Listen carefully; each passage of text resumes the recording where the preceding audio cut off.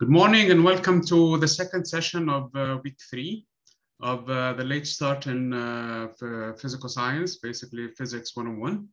So today we are continuing with our topic that we started on Monday, namely we're doing optics really.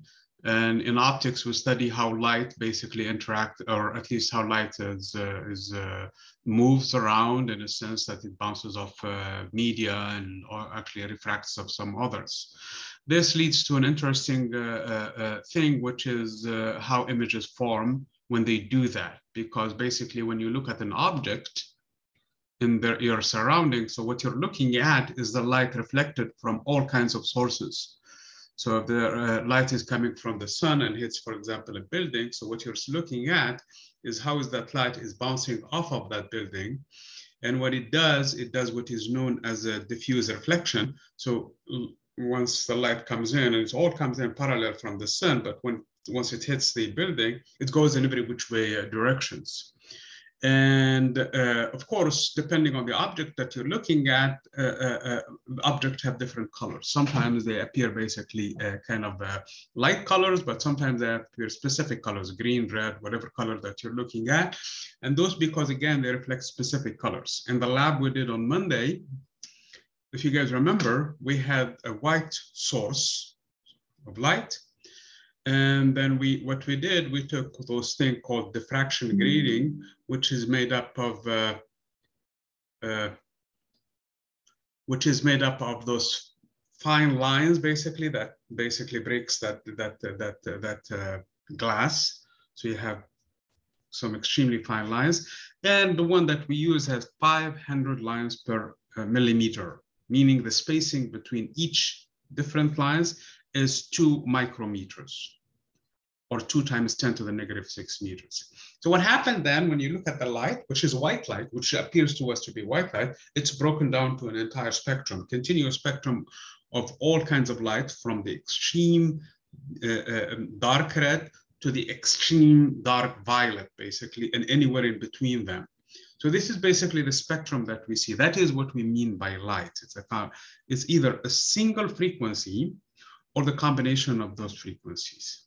When it's unique color, when it's a unique one, like for example, what we did when we put those gases, for example, when we put the hydrogen, we saw only 4 lines. We didn't see the entire spectrum.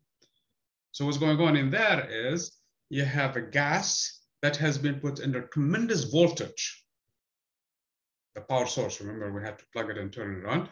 So a tremendous voltage, so the gas there gets excited. So its atoms basically move from where they were at rest, where the gas was not showing any colors whatsoever, was not emitting any light whatsoever, to a point that it's so excited that its electrons move from the ground state, from where they're supposed to be sitting, to a higher energy level. So they get excited. Because of what? Because of the voltage. The voltage is the one that causes them to get excited. Once they're excited, they don't want to stay in that basically excited state. So they want to go back to where they were, to the ground state.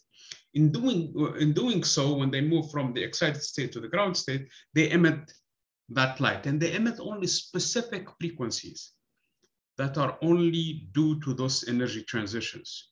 And that's what we were looking at. For the case of hydrogen, we saw in the visible range only 4 colors. Okay. For the case of helium, we saw more lines, but those are the only lines that are visible. Each and every one of those lines is a unique frequency. And that is actually a monochromatic light, meaning it's a light of a single color. Mono is a single, chromatic is color, monochromatic light. White light is not monochromatic. White light is a combination of all the colors that we see. And that's what we proved actually in the lab.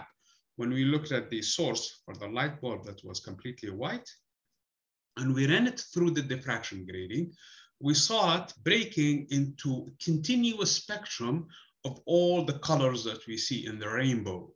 So it's not really a monochromatic, but when we took a gas like helium, neon, and also hydrogen, and also we took the unknown gas. No, I'm sorry, we didn't do the unknown gas. We did it for the astronomy class. But the point in here, we did 3 gases, and each and every one of them was showing a single line. okay, or at a combination of the different lines. And again, the reason why I have many of these lines for a specific element is because when the electron was sitting in the ground state, it gets excited either to this excited state, or to the next one, or to the higher one.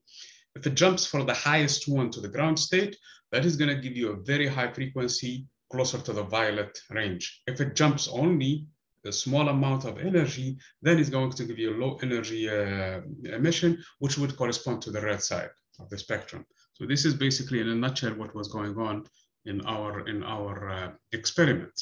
Okay, and this is the story of light. So light, when we looked at it, at least in the early humans, basically when they were analyzing it, the first ones at least, they hypothesized it's made up of tiny particles. Why so? Because when it bounces off of surface, a reflective surface like the mirror, it bounces off so that it appears as if you take a tennis ball, for example, and you hit it on the wall. The tennis ball, if you hit it straight up, is going to bounce back to you. But if you hit it at an angle, it's going to come out an angle in such a way that the angle of incidence with which the tennis ball will come in, or with which the light will come in, is equal to the angle of reflection, whether it's a tennis ball or light. So light must be made up of tiny particles. That's basically the assumption, because it behaves just like what you do with a tennis ball, okay? The other interesting law also that we saw was that when light crosses between two media of different densities, light bends. So if it's just coming this way, it's going to bend if it is going to a thicker medium with a higher index of refraction. So what is the index of refraction again? This is just a reminder.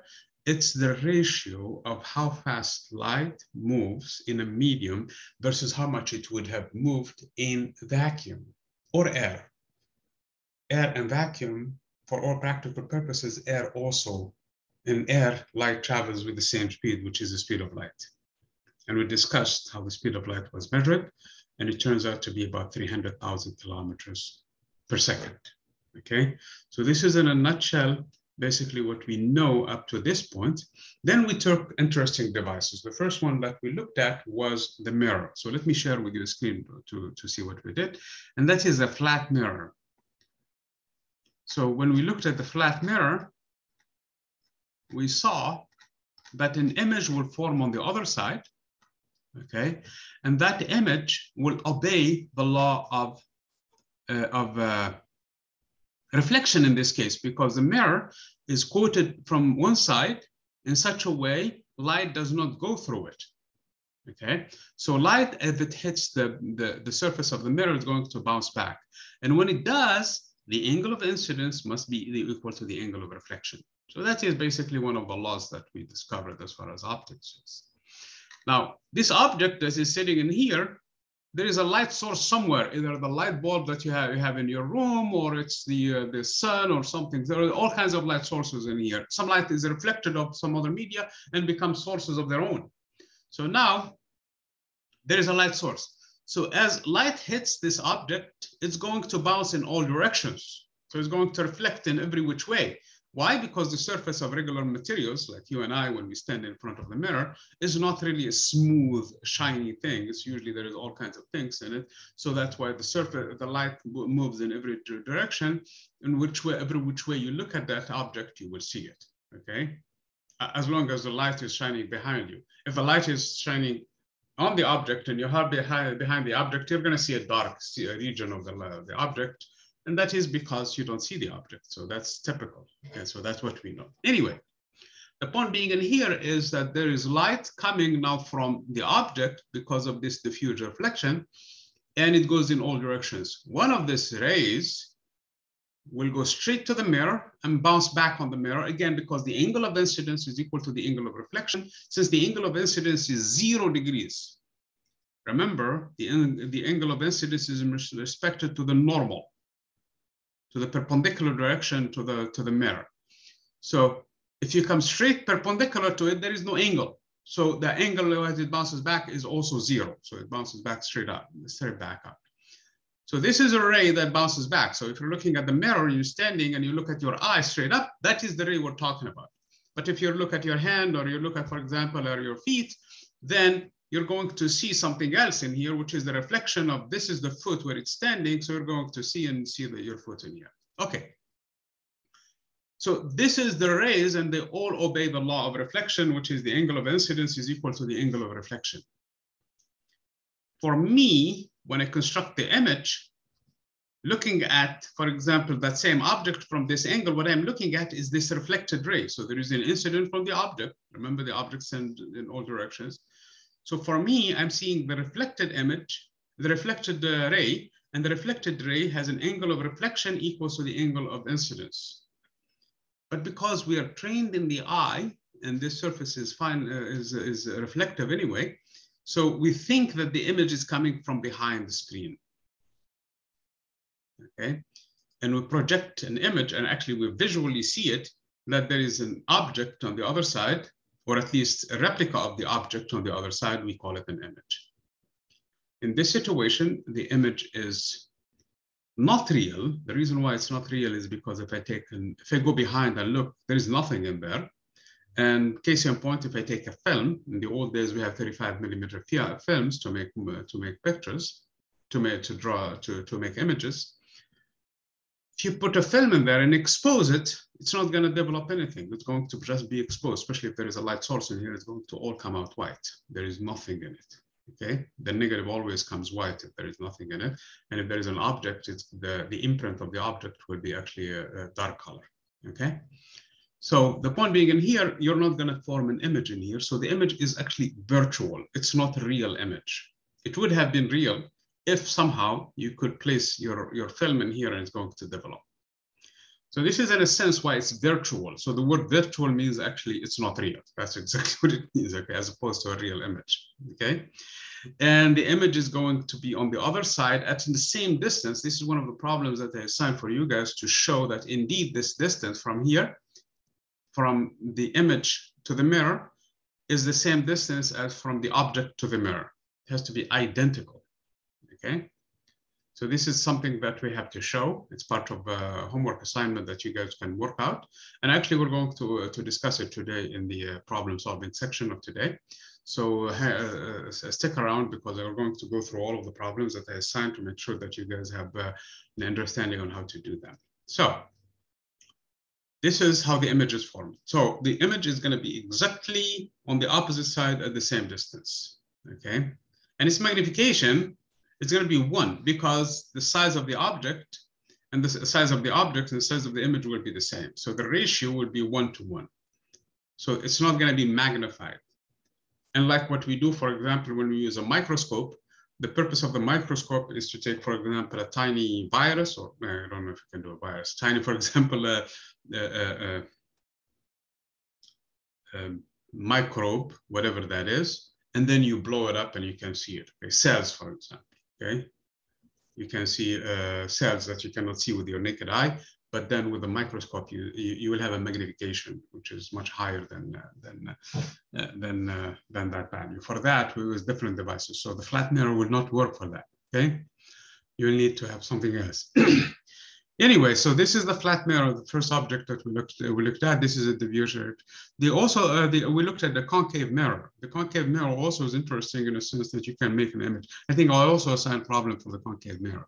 Usually, the typical problems that you would be assigned are the concave mirror, because it's easier actually to make images with it than the convex mirror.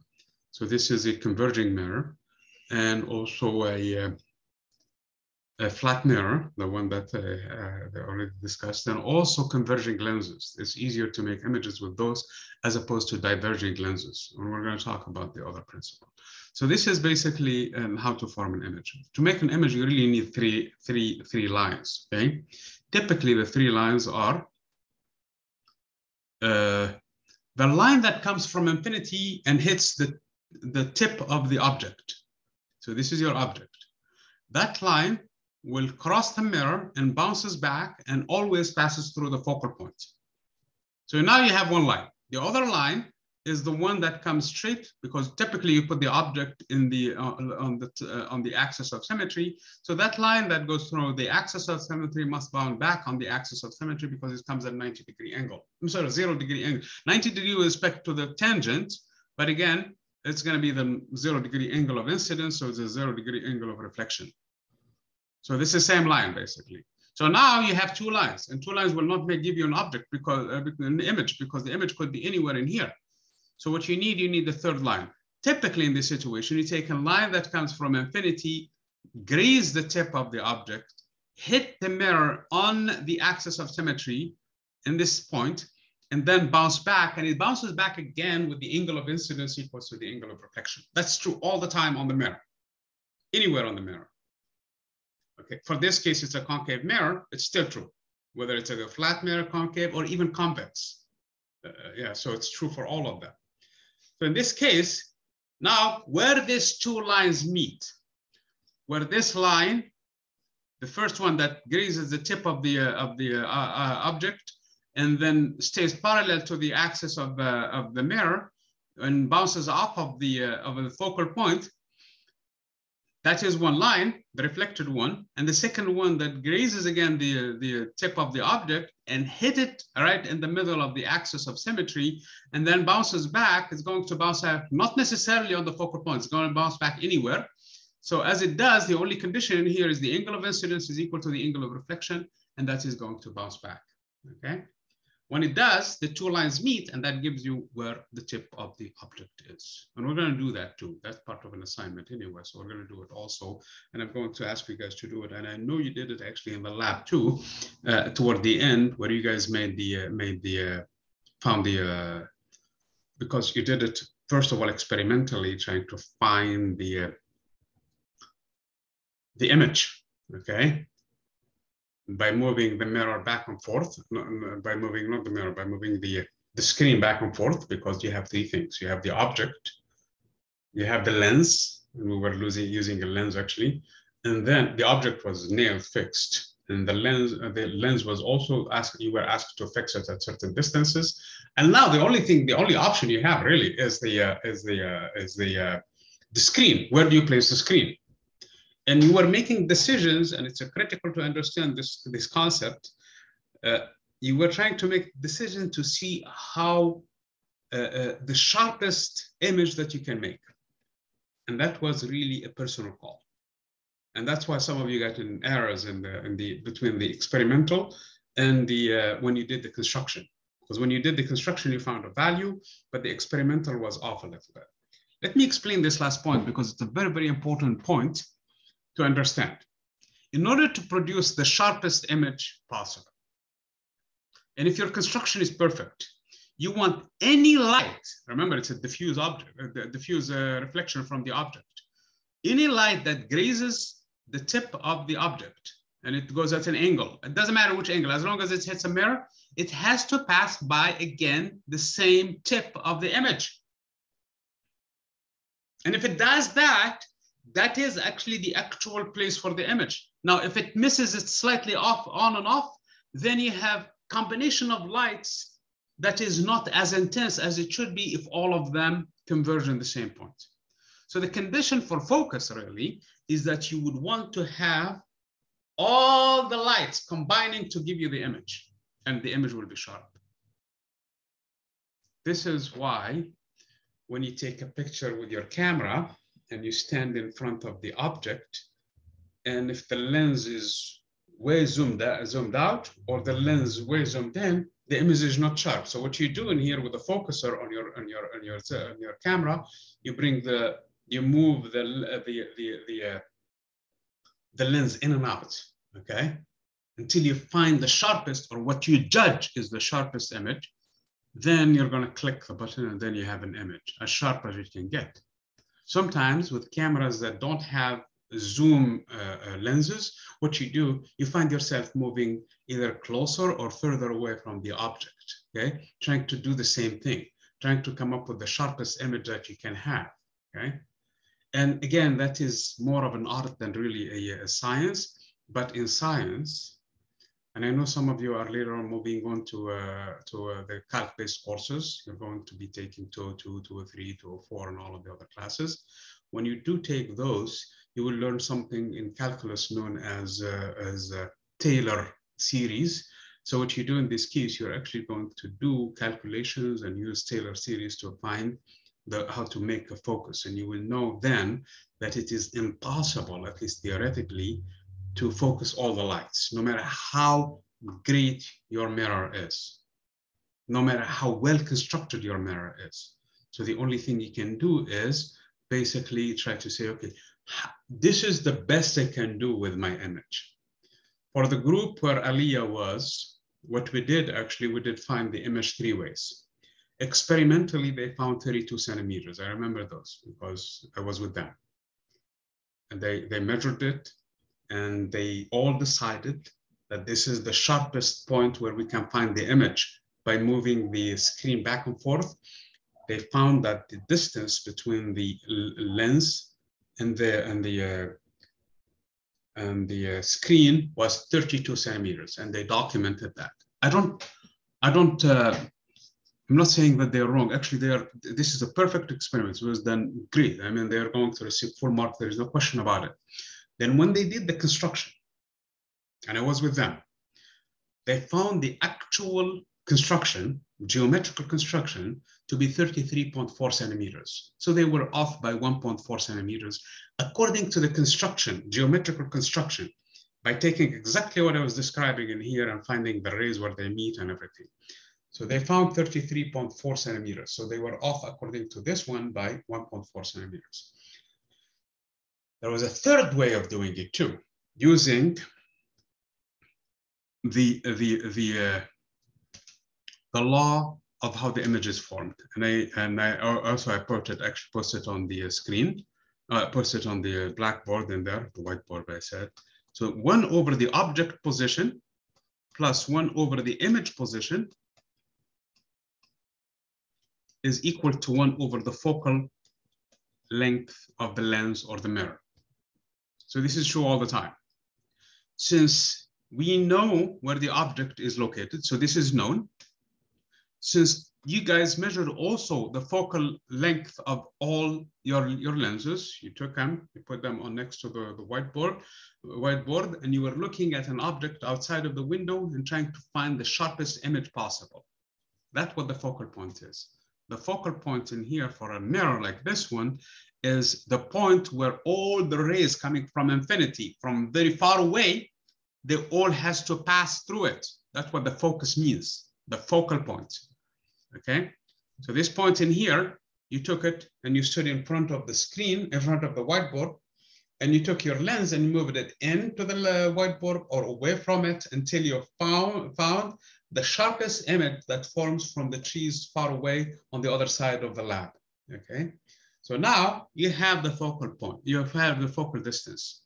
So you have the focal length of that lens. You know where you placed your object, which is just behind the lens, okay? You know that distance, you already controlled it.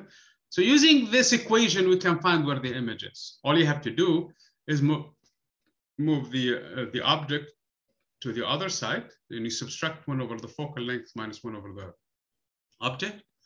And once you find the difference between them, you invert it.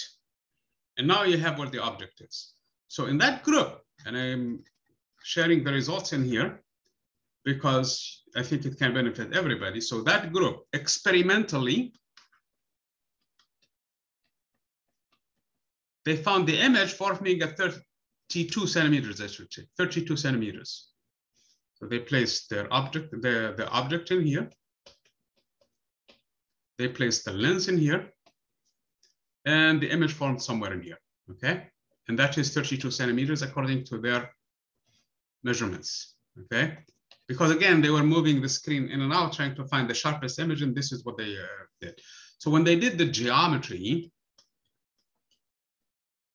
what they found, actually, this is not true. They found 33.4 centimeters. They actually used the ruler and found the parallel and drew the same shape as I was describing, except it's for lenses, okay? And then we did the calculation, the same thing that we did in here, the one I was describing in here. And with the calculation,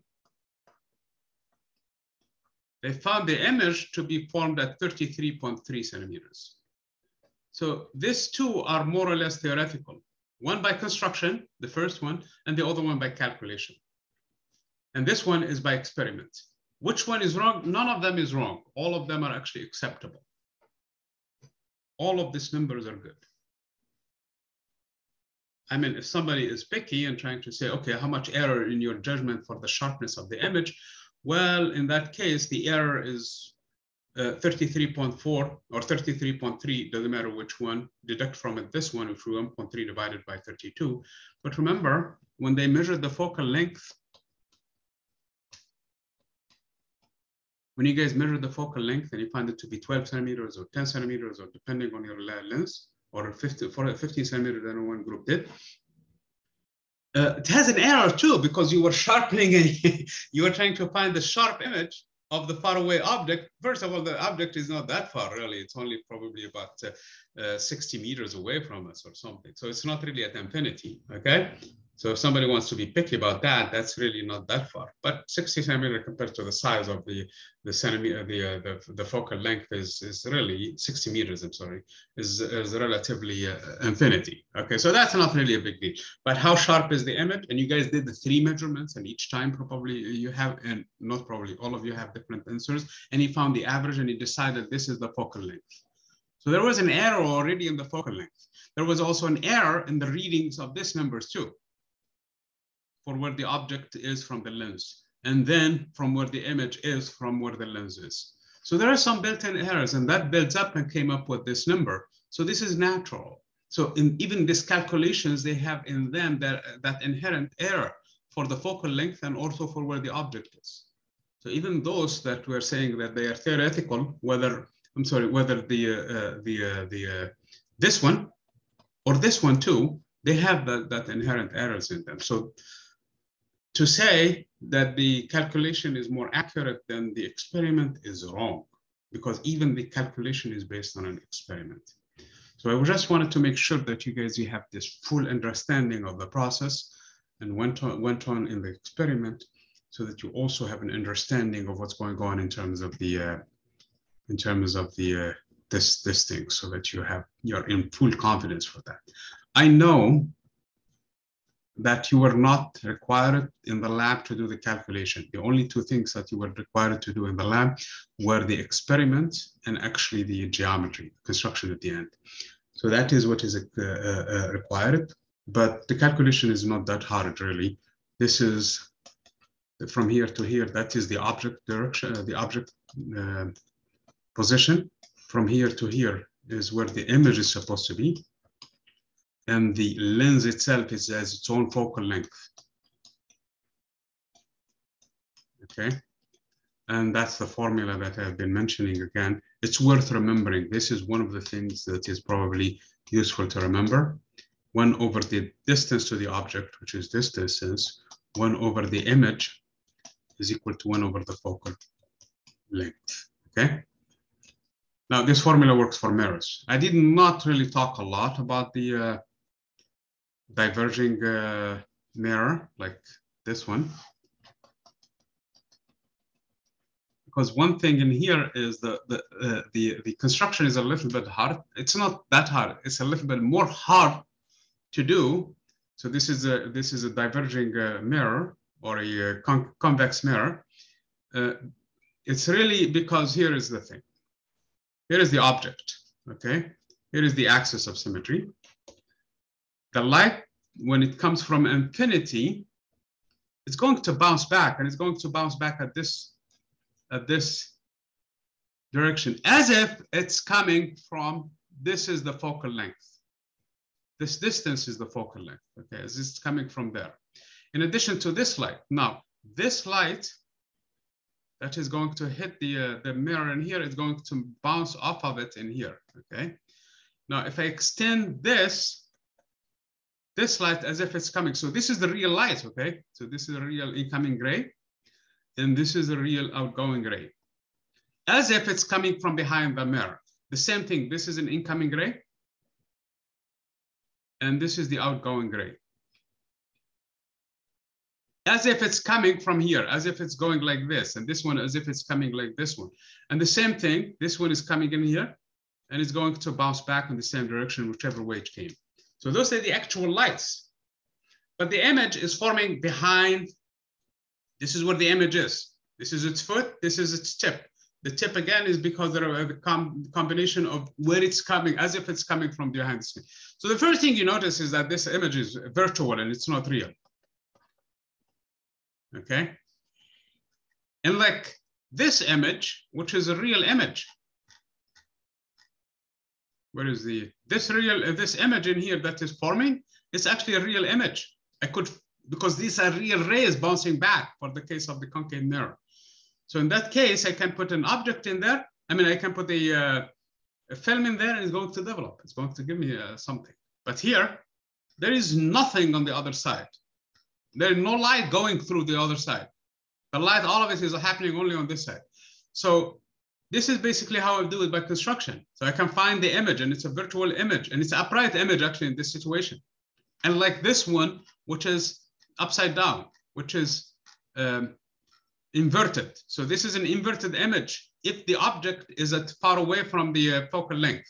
But if the object is actually sitting near the focal length, the image actually is going to also, the image is going to be virtual and is going to be upright, okay? So that, and you can do that actually this way too, and you can find where the image is. All the time it's gonna be virtual in this situation. That's the only distinction, okay? Now, one thing that you need to know in here is that the focal length here is negative. So if you want to work off of this, you have to know that when you use that relationship that I was talking about, it's still true in here too. It's 1 over the focal length. This number is negative. That's it, negative, not -1, it's negative. So negative whatever that is, okay? So if the distance is 10 centimeters, it's gonna be negative 10 centimeters. So when you do, you have to have 1 over -10, okay? That's the only difference in here. So if you're going to use the math, you have to remember that for a diverging mirror, this number is negative, okay? For converging mirror, the focal length is positive. So that is one big distinction, okay?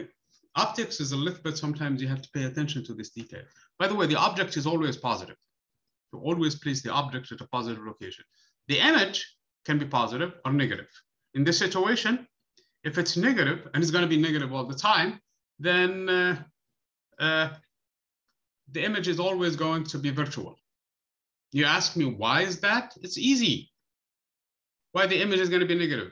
So I have the image, if I move the object term in the other side, I will have 1 over the image is equal to 1 over the focal length, and the focal length, 1 over the focal length, this is a negative number already. Why? You are saying it's because the focal length is negative. So if I invert a negative number, I'm going to get a negative number. And I'm going to subtract from it the position of the object. Since the position of the object is always positive, and I have to subtract a positive number, so at the end, answer is going to be negative. So the image in this situation is always going to be negative. So the image for a convex mirror is always negative. Whereas the image for a concave mirror can be positive or can be negative, depending on where the object sits. Okay? Depending on where the object sits. If it's far away from the focal length, then the image is going to be positive. The image is going to be real.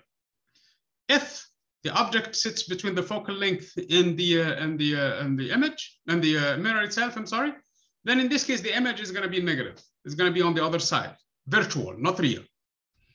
If the object sits right on the focal length, then in this case there is no image. The image is an affinity. It's not in here at all.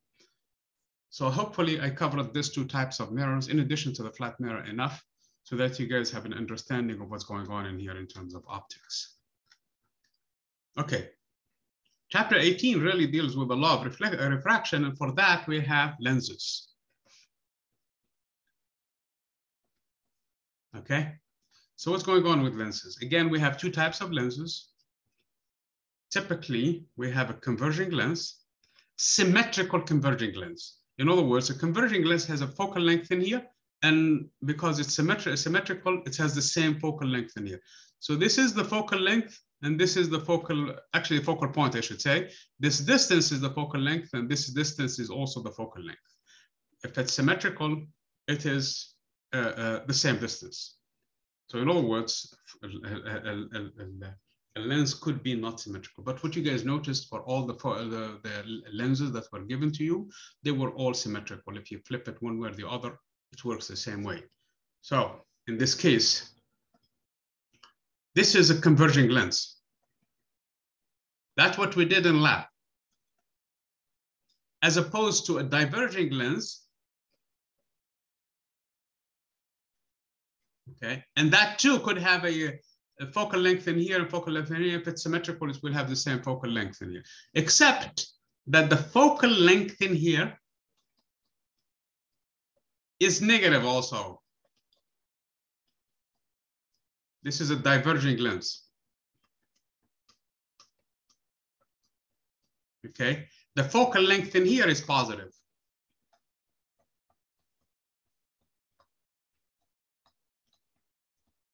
This is a little bit also hard to do, just as much as the first one, the diverging mirrors have.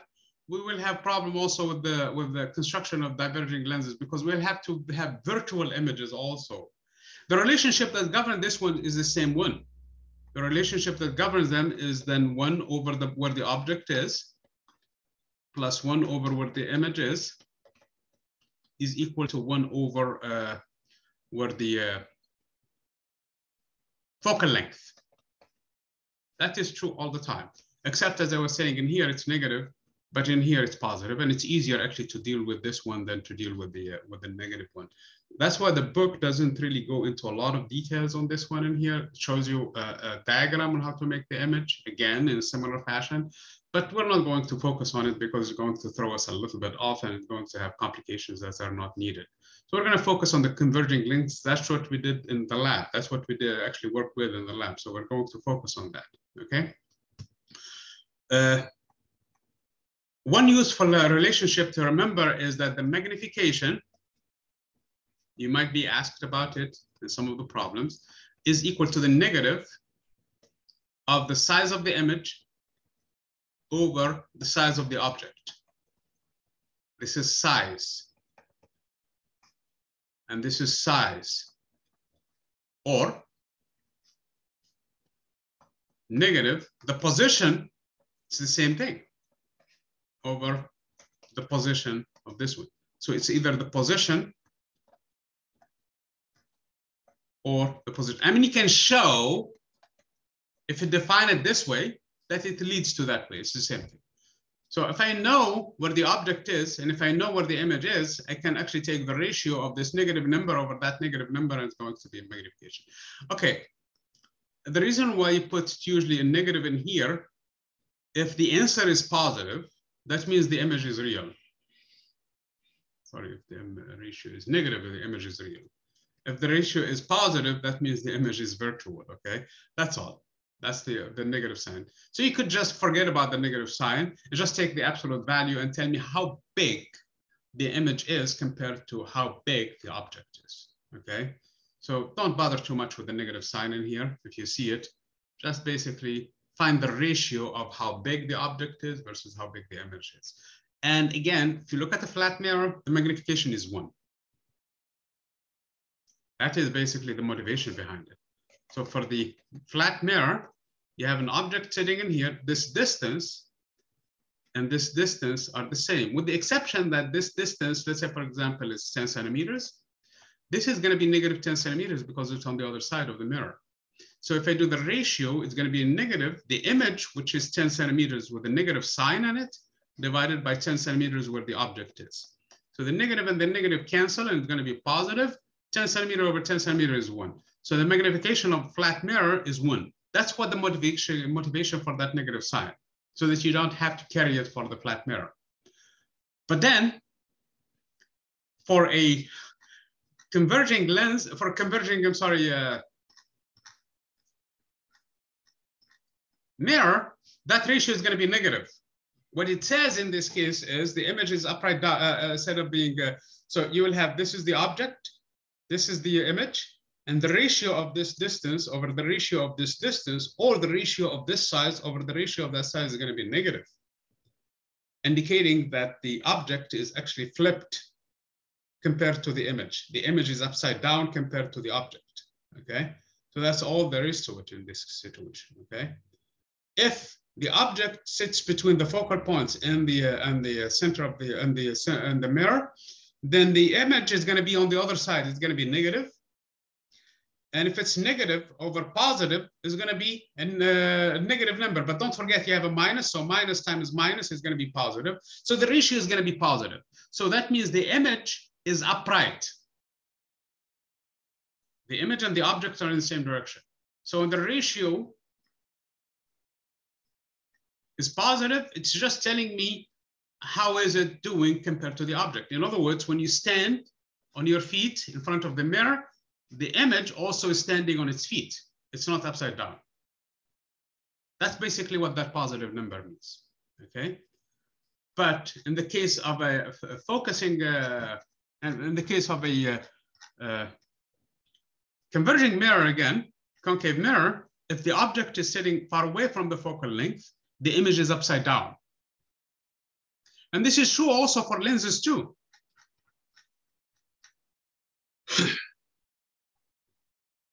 For lenses too. So if I have a lens in here, and if I want to find the image of an object, let's say, for example, this is my object, okay?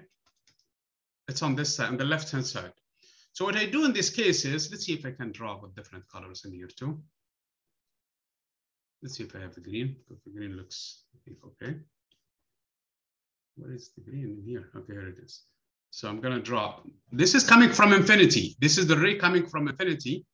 It's going to bend inside according to the law of refraction, because this is made up of a higher index of refraction. So the light slows down. And as it bends, as it emerges from the other side, it's going to pass by the focal point. Let's say this is the focal point, okay? So this is gonna pass by the focal point.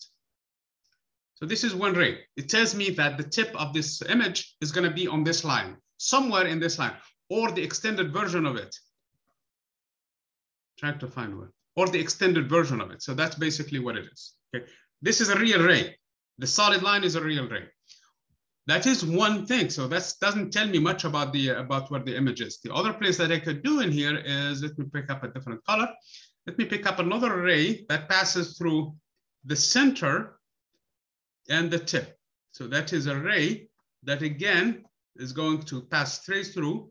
And that is basically where the image is going to form. So this is where the image is going to form. Remember, the foot of the object and the foot of the image are going to be on the axis of symmetry, because we put the object on the axis of symmetry, its foot, okay? So in this situation, we were able to find where the image is by construction. So you need at least 3 lines. You need where the foot is, that's number 1. You need where at least this one that comes from infinity and basically grazes the lens and come through the focal point. So that is line number 2. And the third one that you will need is a line that goes through the center of the lens. It doesn't have to pass through the focal point. As a matter, it shouldn't, okay? And you just extend it from the tip of the object through the center of the lens, and that is 3. So you have 3 rays. Now you can find where the object is, okay? Now you can find truly where the object is. I mean, where the image is, I'm sorry. So now you have found where the image is. This is what we did in the lab, by the way. This is how we found the image, by construction, okay? Now, since you have the image, this is its position. Let me pick up the color that I was using earlier. Since this is the position of the image, this is the position of the object. I would say in this case that 1 over the object plus 1 over the image is equal to 1 over the focal length of that lens. You're worried about what's happened to the thickness in here. Well, the thickness is negligible compared to the to this distances, okay? That distance is tiny. As a matter of fact, we don't care about the entire thing. We care only about half the distance in here, okay? So for the axis of symmetry. So if you are really in the business of making lenses, you have to worry about that a little bit, okay? So that is one thing that is actually of interest to us in here, and we try to find where the image is. We can use this formula also to find where the image is sitting. That's similar, in a similar fashion. So this is how we make the image in this situation, okay? Also, the magnification, if you're interested, is still minus position of the image, which is going to be positive in the situation, okay? Because it's on this side, 1 over the object. And that is by definition for the lens, okay? The image is going to be real because you can take actually a film and put it on the other side. And that's how cameras work, as a matter of fact. They have lenses in them.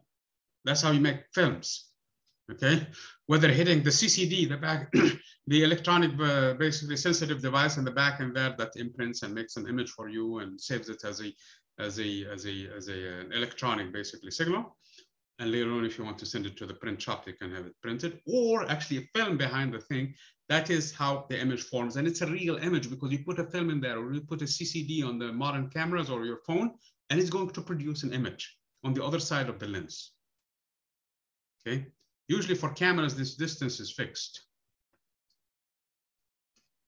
Okay. Or at least you know where the image is going to form because there is a fixed film in there. It's not going to change the location.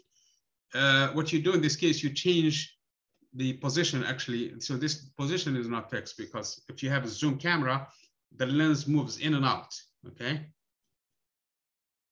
And if it's your cell phone, usually it's an electronic zoom, okay? It's not a real zoom, so it's electronics trying to make adjustments in here to compensate for the position of the image versus the lens, okay?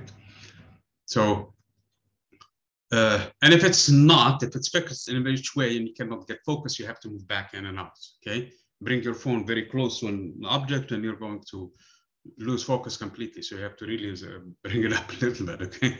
To make it work, even if it has a very good zooming capabilities in terms of electronics. So that is basically the difference in this case. So now that is, the number is going to be negative in this situation. Because this number is positive, this number is positive, and the ratio is going to be negative. So that means the image is inverted when the magnification. Of course, the size also matters in here, and the ratios and all of that matter.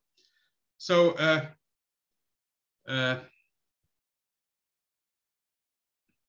so this is basically the this is how we find it. It's inverted, okay? Now, I mentioned that last time, and I know I did. If you bring the object, actually, if this is the focal length and you bring the object closer to this one, the image actually, these two lines will never meet. Line 2 and 3 will never meet. At least in front of the lens, they will meet behind it. So in that case, the image is actually virtual and not real.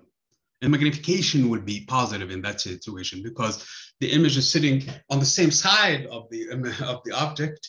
And the image is going to be a negative number times a negative. It's going to be positive over whatever that is going to be as positive. So at the end of the day, the magnification is going to be positive, meaning that the image, first of all, is going to be upright in that situation, and pointing in the same direction as the object is, and it's going to be virtual, okay?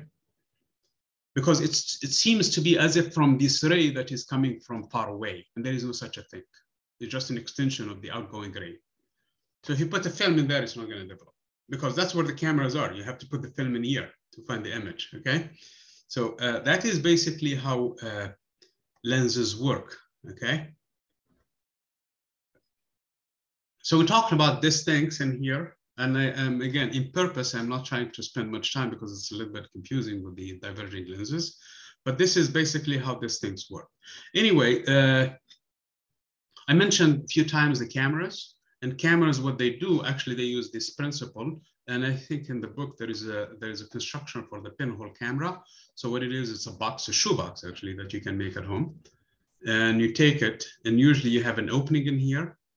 And that opening, you have to cover it with the paper. For example, you tape paper in here, You tape it, and you put it around so that you cover it in there just to barely see, and you make a hole in here, okay, small hole, and then you have an object in here, like for example, a candle, and you will see the image forming in the back of here that is going to be upside down, okay? So this is in a nutshell how cameras work, okay? How focused this one is depending on the size of the object and how far depending on the size of the hole and depending on also how far the object is from your camera.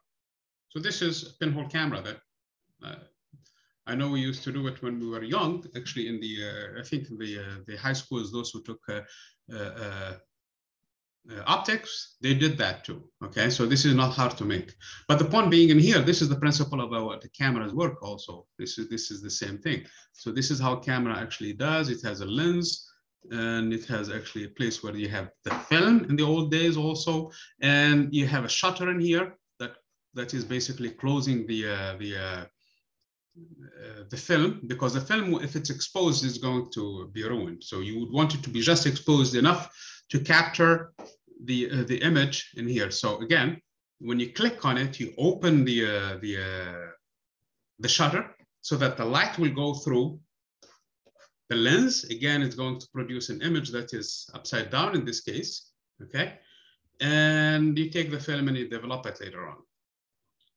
And this is for a normal object. For some objects, for example, you need to set your timer in here. How long does it needs to stay open? Okay, this is called the exposure time. Okay, in order to collect enough light. For example, if you take a picture outside in the dark night, you don't have enough lighting, so you really want to have the exposure open long enough to collect enough light so that you have a sharp image. Otherwise, you open it short and you're not going to get much image. If you leave the exposure long during daytime, the film tend to be burned, okay? And at the end, you will not have so this is an overexposure, okay? The film can be overexposed or underexposed. And this is, again, more of an art than science, honestly, because you have to really know what you're doing and the lighting conditions of your surrounding. This is for this is true also for your regular CCD camera, for your camera, the ones that use electronic cameras. I mean, the modern cameras, not the film ones. So they use also the same thing, and they rely on how much the exposure is to see how much it's going to hit that sensitive screen in there, so that to read and basically the pixels on it, so that they can go and record the electronic image so that you can download a JPEG or PNG, depending on what your camera works with, okay? So again, this is the basic technology for the camera. For the cases of lenses, and I know we didn't have time to go through it, is that you could combine lenses actually to either increase the magnification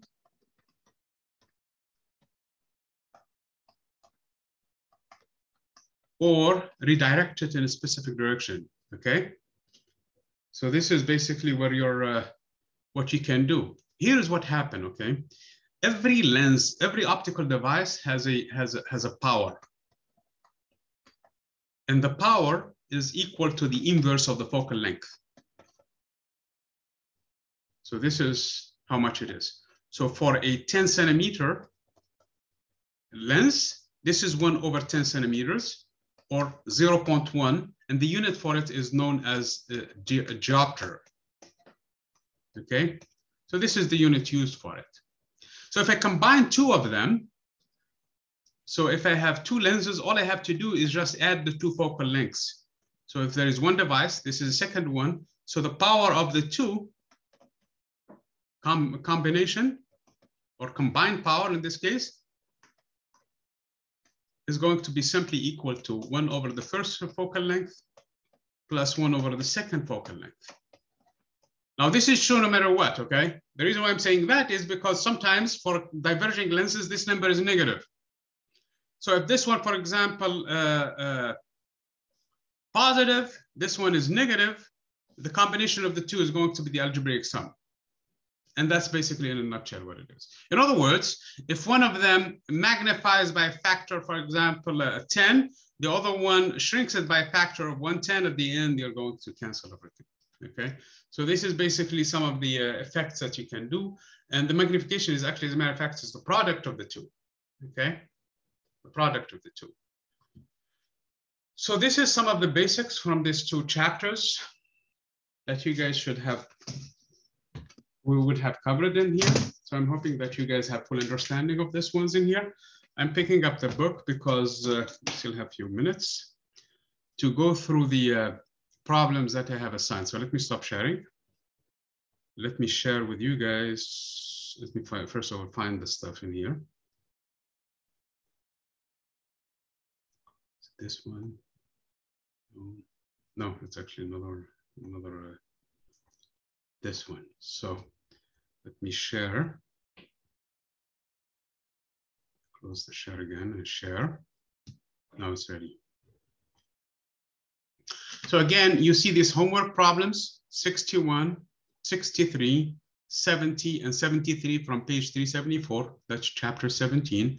And this also 4 problems from chapter 18, okay?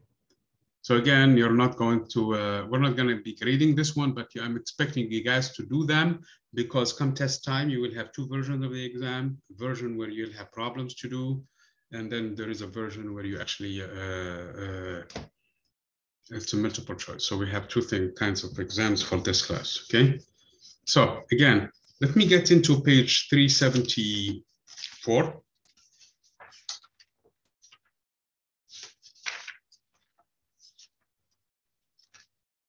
To see what these problems are. So I'm looking at page 374 in here, and problem 61 is an easy problem. So it says a 4-centimeter diameter ball is located 40 centimeters from a point source and 80 centimeters from a wall. What is the size of the shadow on the wall? So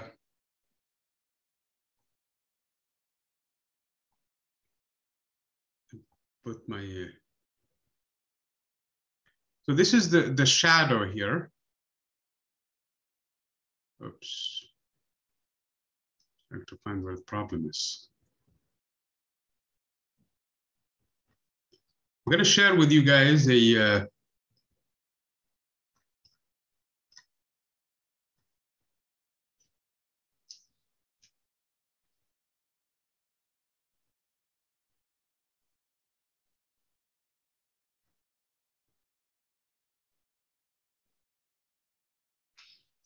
so here is the idea behind it, okay?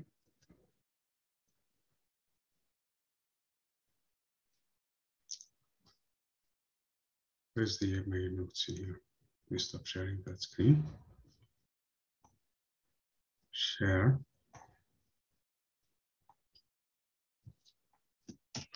Okay. So here is the idea behind this font in here, okay? So what you have in here, you have an object. They gave you its size, okay? How much is it? 4 centimeters, okay? This size is 4 centimeters. That's the diameter of the object, is 4 centimeters. And you have a light source in here, and the light source is sitting at 40 centimeters. Okay? And this object is sitting at 80 centimeters from the wall. This distance is 80 centimeters. So the light is going to hit it here and is going to produce a shadow on the wall. So what we're asked in here is how big the shadow is compared to how big the object is, because how big the shadow is. Here is the idea behind it. If you use the ratios, the triangle ratios in here, okay? The ratio of the shadow over the ratio of the size of the object is actually, that ratio is the tangent or a twist, twice the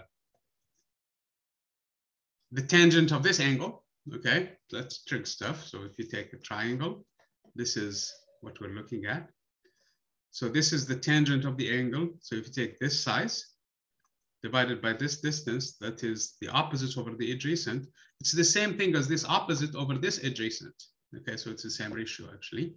So what I'm saying in here, the shadow over the size is the same ratio of this distance over the other distance. So this distance is actually 40 centimeters. And this whole distance is actually 120 centimeters. Because remember, 80 plus 40, because this is where the object is. So this distance from the light source to the wall is 120 centimeters. 120 centimeters. Okay, so the shadow, which is this one, over 120 centimeters. So it's going to be the distance, which is 120 centimeters over the distance of the object to the light, which is 40 centimeters. Since we know the size of the object, so the shadow then will be the size of the object. All I have to do is multiply by the size of the object on both sides. So that cancels this side, and I'm really left with the other side. 120 divided by 40, that's 3 actually. So the shadow will be 3 times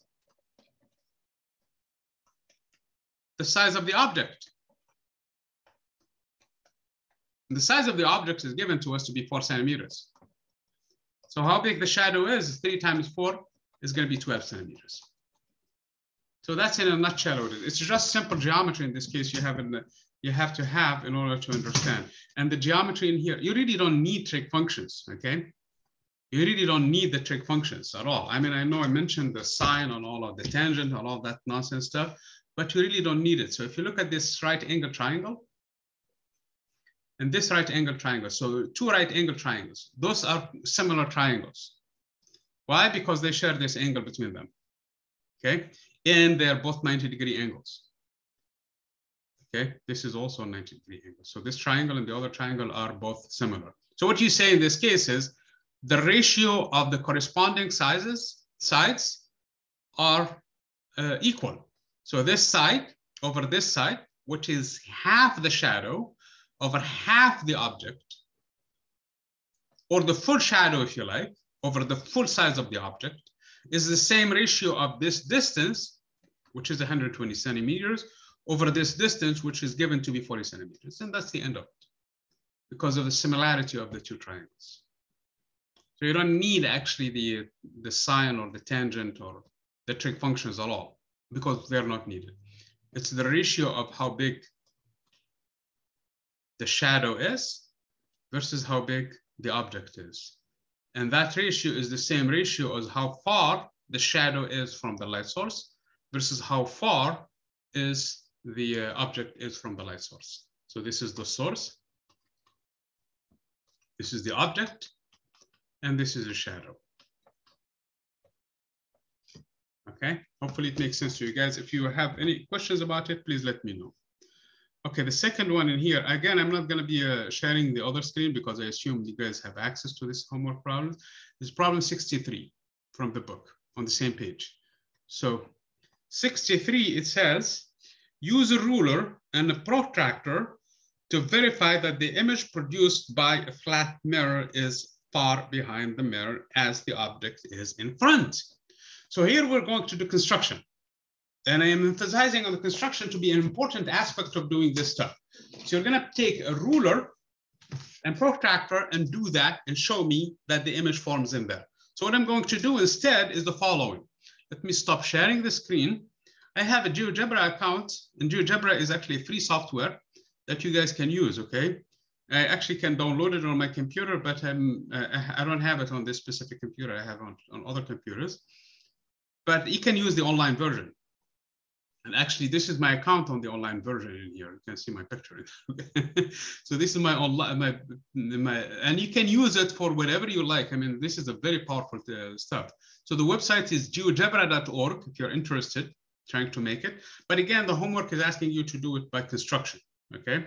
So again, in the types of stuff that you can do calculator, graphing, geometry, and things. So I picked geometry because we're doing geometry in this case.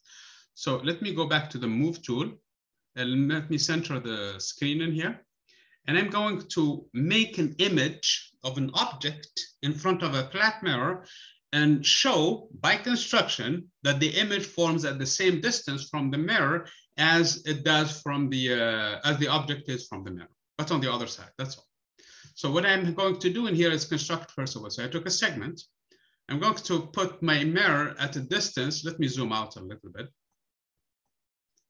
Let me put the image, the mirror starting from the point 5, -2. So I'm going to put, this is the starting point of the image, to -5.2. So it's kind of nice, neatly symmetrical image. So it's just a line. So if I'm doing it by hand, I'm going to draw a straight line. Okay, that represents my my mirror. Okay, I'm going to place an object in here. So I'm going to draw a point in here. At that object, I'm going to place it at a distance 1, 2, 3, 4, 5 units from the mirror. So this is my object. So C represents my object that I'm going to draw its image. Well, if I am careful enough, the ray that is going to come from C will hit the mirror in here and will bounce back off of D and go back. So that's one of the, remember, there are light every which way. This is one of the rays that is going to bounce off of the mirror. It appears as if it's coming from the other side of the mirror. And I'm going to see how that is done. The other thing I'm going to do is I'm going to take another point in here on the mirror. It doesn't matter which, okay? I'm going to take a random point. So I'm going to take this point in here and draw the ray that is going to come from the object and hit the mirror somewhere in here. So I'm going to put this one in here. Now, if it does, the law of reflection and refraction holds. And the same thing is true for the ray that is going to hit the mirror at the point D. It's going to reflect back on C. In other words, I'm going to draw a ray in here. Where is my ray? I'm going to draw a ray starting from D and going back, passing through C. So that is the reflected ray. The reflected ray that hits D is going to reflect back on the same line. The reflected ray that is going to hit E is going to come out at the same angle as the one that came in. So the one that came in from CE will be reflected somewhere in here in such a way that the angle of incidence is equal to the angle of reflection. So let me find that angle. Oops, I didn't mean to do that. Control Z. Okay, so let me find that angle first, okay? Where is the angle? Here's the angle. I need to know the angle from C to E to the normal to the mirror, which is this side. And it's telling me that angle is 31 degrees, okay? So I just took a point in here. So what I really need is another 31 degrees that corresponds to the same angle of reflection.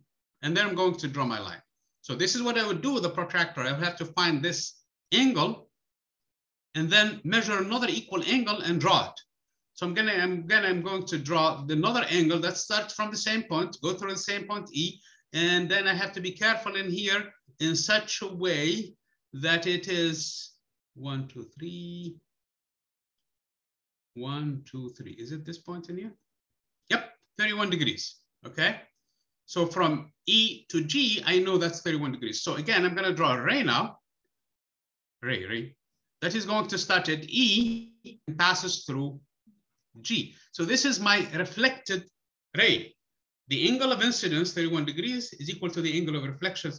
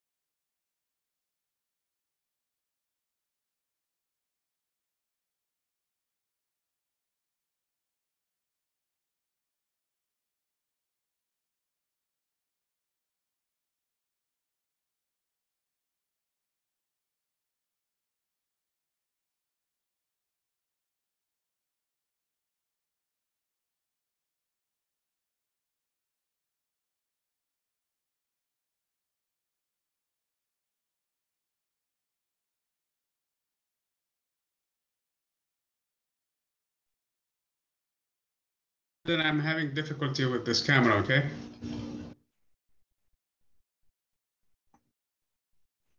Sorry about this, okay? Can you hear me still, TJ?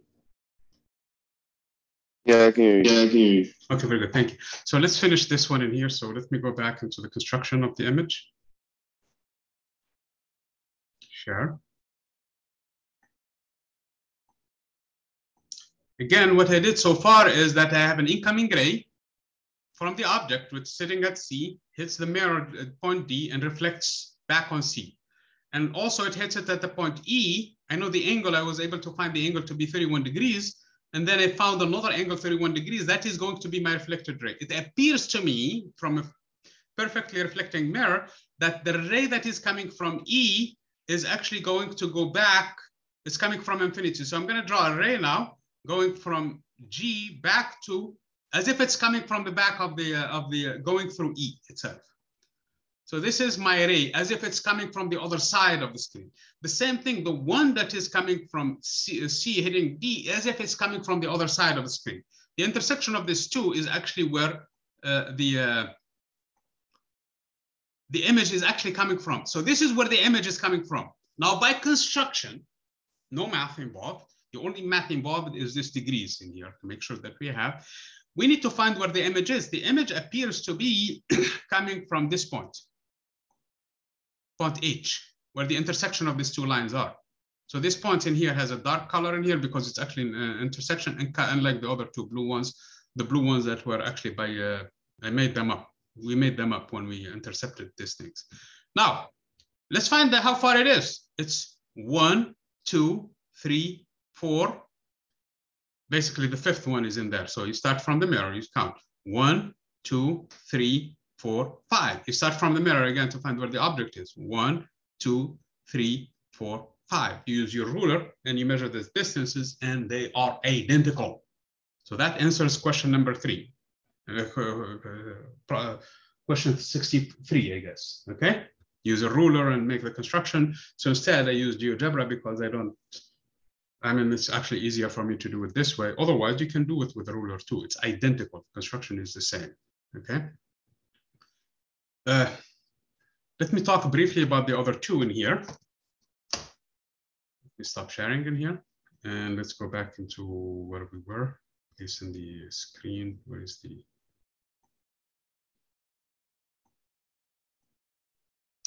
'70 and '73. 70 and '73. 70, it says a telescope mirror is part of a sphere with a radius of 3 meters. What is the focal length? What you guys need to know in here is, and we didn't do that, the theory behind it, is that the focal length is half the radius.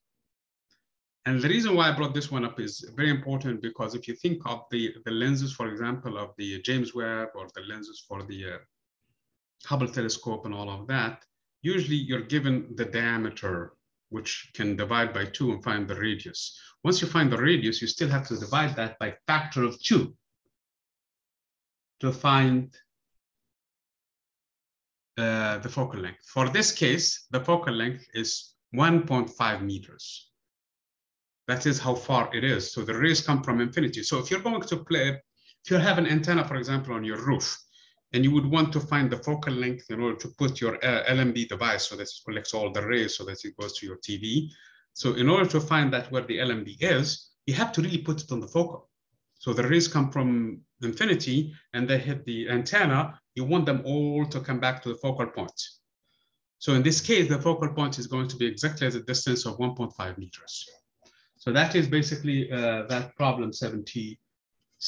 And then the other one is 73. 73 actually requires a 6 centimeter tall object is placed 60 centimeters from a concave mirror with a focal length of 20 centimeters. Draw a ray diagram to find the location of the image. Again, let me share GeoGebra so that you guys see. Again, you need a ruler, a protractor, and all of that, and you're going to find where the location is. So, share. If you are proficient with GeoGebra, you can use GeoGebra, okay? Where is my GeoGebra?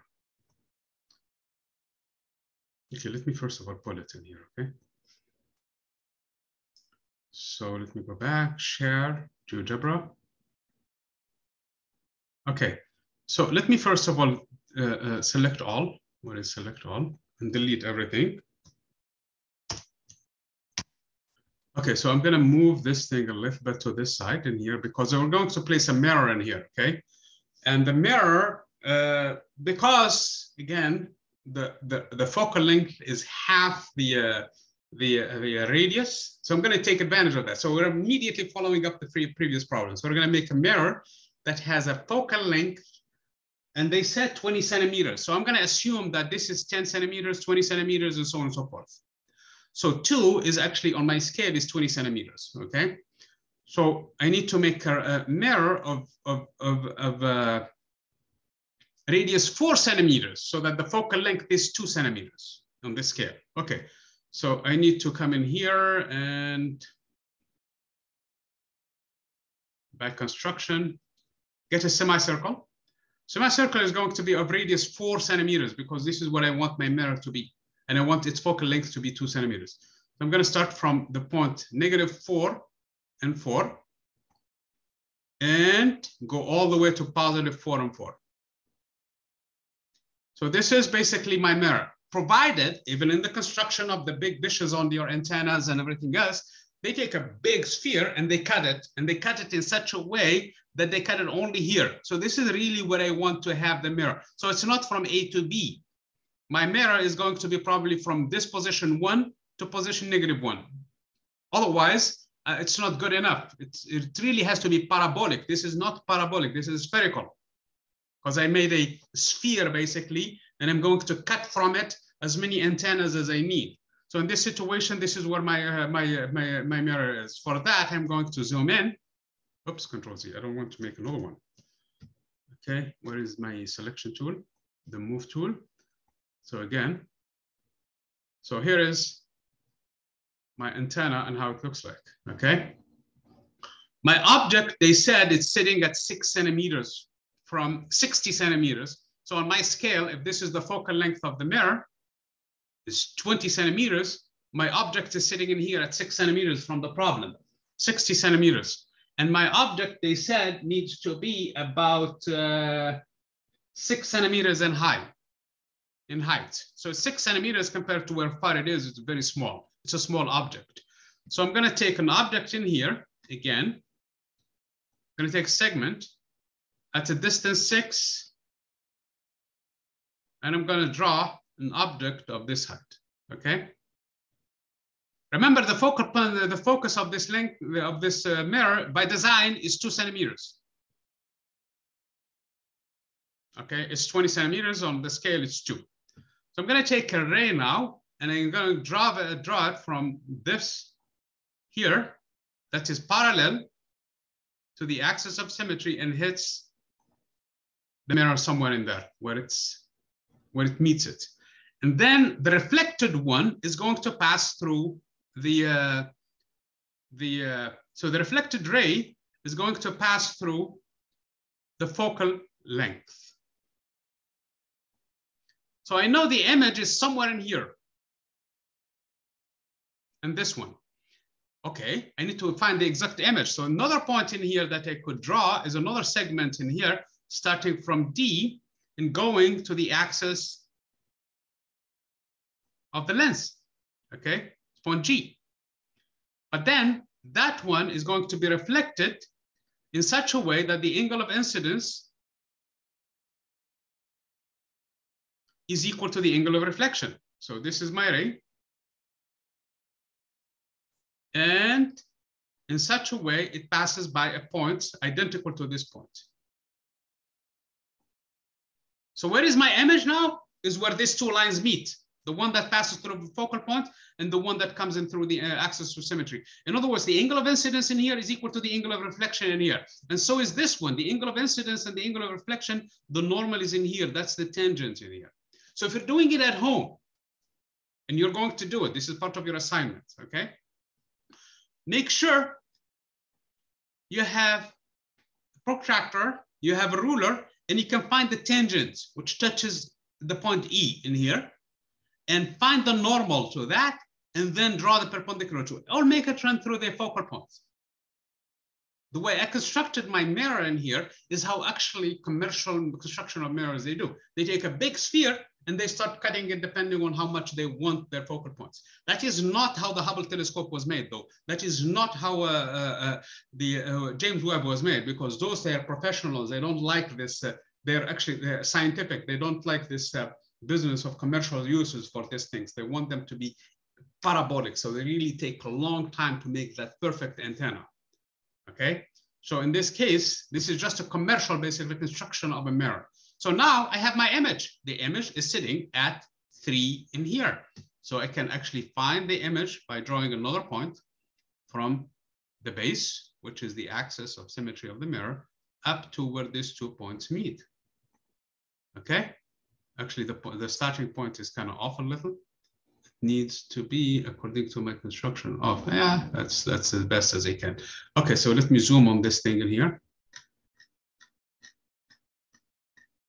Am I getting it correct? Or did I move the points in here? Anyway, my construction is off a little. And again, because it has errors in it, probably I'm not exactly where I need to be. Maybe this line is not passing through that.